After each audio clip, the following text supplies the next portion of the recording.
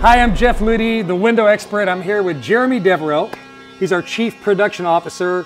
We're in south part of Houston, League City actually, where we're doing some installations on a windstorm window. I've got a great video about that. You want to check that out. But today we're going to answer the question, address the question that Jeremy and I get all the time. People say, when I buy new windows, am I going to reuse my, what do they call it, solar screens? Solar screens. Right? Solar screens. In fact, didn't your dad do solar screens for a long time? We did, yeah, very long time. And do they work?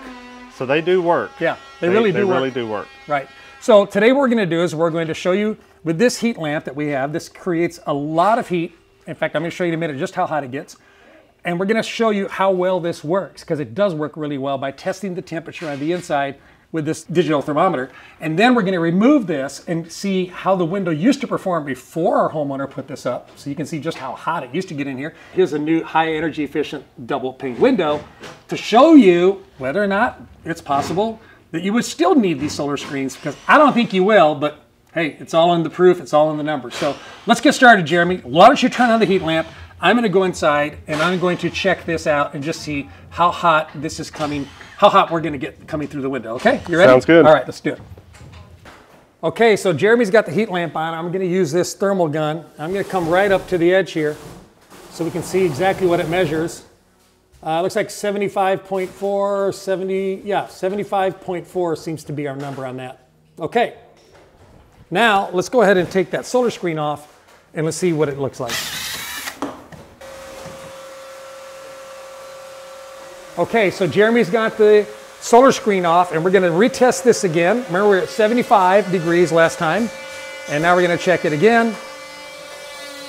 Well, I can actually feel the heat now coming through with my hand. Okay, we're at 86 degrees, 89 degrees, 91, 90 degrees, 92, 95, 96, 97. So somewhere around 100 degrees is what we can expect from this. Obviously, the longer he has it on there, the more that you're going to get. Sorry about all the background noise. We're on a construction site. Okay, Jeremy, that's good. Now let's go back outside and take a look. Okay, so we started out at 75 degrees with the solar screen. We took the solar screen off. It went to over 100 degrees, and if we kept it there long enough, it would have kept climbing and kept climbing.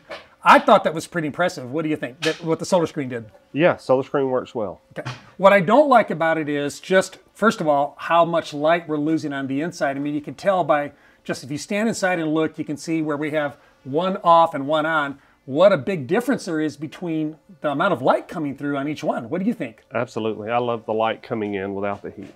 Right. So if we could find a way to get this much light, right? Right. But still keep out the heat, which is what our goal is, and we're about to find out, then this is a thumbs up for everybody. Absolutely. Okay. Right. So why don't we do this, Jeremy? Why don't we go ahead now and take this Vistamark double pane. This is for a windstorm area window. They make them for non-windstorm, but Vistamark actually makes products for windstorm, and this is what's going to be required here because of its design, pressure, build, and the quality it's made out of. Why don't we check the same thing we just did here, because we had 101 degrees, right, without the solar screen on a double pane window. Then we went to 76 degrees, 75 degrees with the screen on. Now let's see what this window will do when we do the same exact thing. Okay. And this is a double pane, so can you reach it there? Because I want the camera to be able to see. Yes. Okay, so go ahead and turn that on. Give me some heat there. Okay, I got the window. Okay. Put it right dead center there, like we did on the last one. Man, I don't feel anything. Okay, here we go. 74, 74, 74.8, 75, 75, 75.1, 75.3, 75.1. I mean, it's holding right there at 75.1. Even though that heat continues to build on that glass, it's not coming through. So there you go. 74.8, it's even going down, 74.2. So here you are, 75 degrees on a double pane window with all this natural light coming in versus 75 degrees on a double pane window with solar screens. Which one do you think's better, Jeremy? Well, this one's a lot better, and plus when you got to that 101, it was climbing. We stopped less than 10 seconds into it. Oh, you're right. If we would have stayed there, it could have gotten much hotter. Right, you're right about that. Okay, well, thanks for watching this video. If you live in the Houston area, We'd love to talk to you about your windows. Check out HoustonWindowExperts.com.